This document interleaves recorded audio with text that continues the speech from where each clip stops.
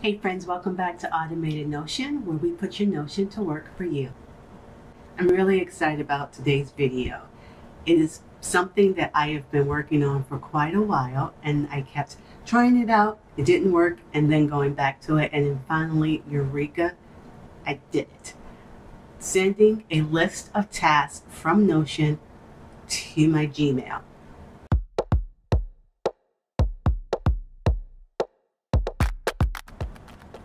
One of the first things I do in the morning before I start working is to check my email, and being able to see my task list in a nice orderly document really helps me from getting distracted by an urgent email and then forgetting to check my task list for the day. So this does require some basic HTML, which I have provided templates for, so you can copy and paste for your own use. Let's start off with our project database. This is a self-relating database, meaning that we are relating items within the database to items within the same database. So how many times can I say database? So here, first off, we have our project here. And as you can see, if I scroll over, all the items below the project are assigned to it as tasks. And all the tasks are assigned to the main project. Now I'm just going to change the due date on these so that they are today's date. So I have my Google Doc all set up with my HTML. And so this is just a basic table. Here we have our header, good morning, paragraph, here are your action items that are due today, and then our table setup. And down here, we have what is intended to be our headers. Now, you might notice that I have these set up as table data items rather than actual table headers. Originally, when I set this up with table headers, Gmail, for whatever reason, just did not pick them up as headers. So I had to work around that and just bold these items so that they look like headers. Our first scenario, we're going to have 2 Notion modules and 2 Google Doc modules. Now we need to separate these scenarios because we first have to create the document where everything is stored. If I just go ahead and connect Gmail at the end of this, you're only going to get one database item per email. So we're searching for database items. I've connected my project database here. As always, if this is your first time using Integromat, you can go up here to the online help link and it'll walk you through the steps of how to connect your Notion. And we have a couple of filters. We're going to filter for our due date, which is now. So I only wanted to pull the action items for that day.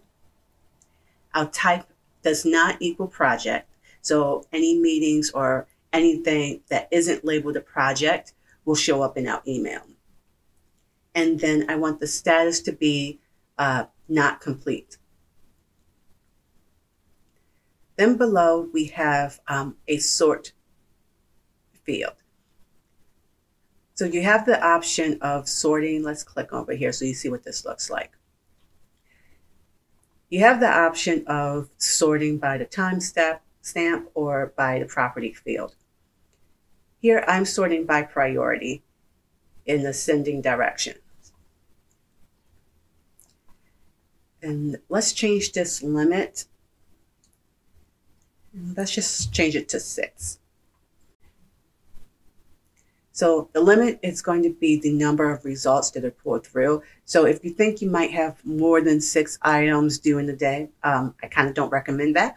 But if you think you might have more than 6 items due in the day, you can increase this, you can decrease it, but just basically, take a guesstimate of how many items that you would normally have due in a given day. Now let's set up our schedule. Scheduling is actually a paid feature. You do not have this option on the free plan, but I have this set up scheduled to run every day at 6:45 a.m. And I want to show you how it handles the relation fields. Because we are within the same database, you won't get the information like the name or the date of that related field, but it will give you the ID. So that is why I have a Get Database Item module here. So I am telling Integromat to search for that project ID so that I can pull the name of it and put it into my email. Now, I don't always assign projects to my tasks. Sometimes you might have just like a recurring task or one-off that doesn't really apply to any project. In that case, in the event that there is no project ID, I wanted to go ahead and just use the task ID. So next we have our Google Docs list items. And I've connected this to my drive. Again, you can click the online help and it'll show you how to connect it. If you have a business account, it's very simple connection. I've already decided that I'm keeping this document in a folder by itself. So I have my limit set to 1. If you were storing this in a folder with multiple documents, just click this little wrench over here to set up a filter and you can filter it by name. And last, we have a Google Docs insert a paragraph document. So we are mapping the document ID from our list documents module. And we're going to tell Integromat to append any of this text to the end of the body. And again, we're just basically continuing our table that we started in the daily task list document. So I have my table row with my data. My first property is the actual database item name, so the name of my task. So, and as you can see, I have this set up so that it links back to the Notion page for that task. And then down here, we have the name of our actual project. So you can see this is pulling from our Get a Database Item module. So the name of our project that this task is assigned to will show up on our email. And then next we have our priority, and then we have our status, and then we just close out that row. A link to the screenshots for this will be provided in the description. So let's go ahead and run this whole thing so I can show you what the document will look like in the end.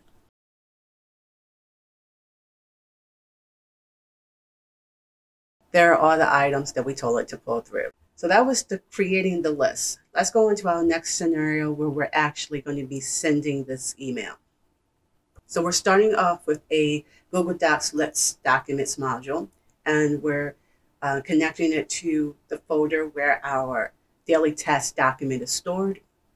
If you remember, I had our created task list scenario scheduled for 6:45 a.m. So for this one, I'm going to have it run 15 minutes after that at 7 a.m. Now we have a Google Docs Get Content of a Document module, and we're just mapping through that document ID that we received from the List Documents module. And now Gmail. So you can actually put in multiple emails in here. And so I just have my automated Notion at gmail.com email.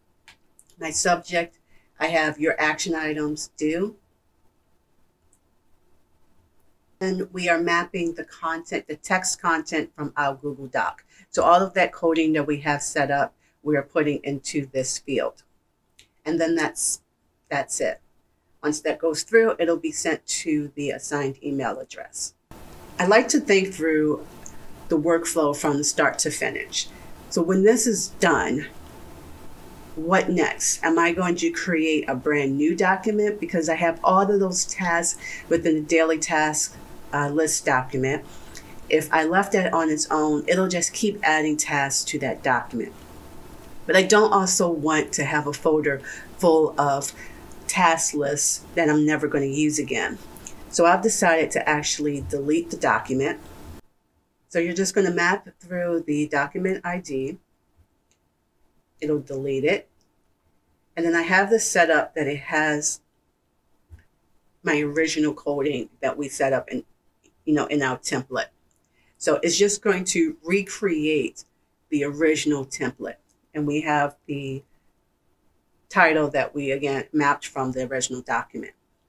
So basically the workflow is going to be, we're creating the document, sending the task items to that document just to store it so that we can get everything coming through all together And then once it's emailed, it's going to delete that document for that day and then create a new one for tomorrow. So here's what our email looks like. And I can't tell you how happy this makes me receiving this every single morning. I just feel like I'm starting the day off on the right foot. And if I click on page layout here, you see it goes straight to the page for this task. Let's go back to the email. And then, we have the project that this is assigned to. Now, I left team meeting blank without a project assigned to it so that you can see how instead of assigning a project name, it just used the original name of the task. And then we have our priorities, the emoji came through, and then our status. So this was actually part one. The next video will actually be how to send an agenda from Notion to your email. And I'm actually going to be editing that right after I upload that. So if you want to be notified when that uploads, please hit subscribe. If you have any other case uses that you would like to see for this process, please comment below. If you try this out yourself and you come up with a really great setup for it because it's using basic HTML, I'm sure that a lot of you out there can make something really amazing, and I would love to see what you come up with. So please drop a link below, a screenshot, and until next time, happy building in Notion.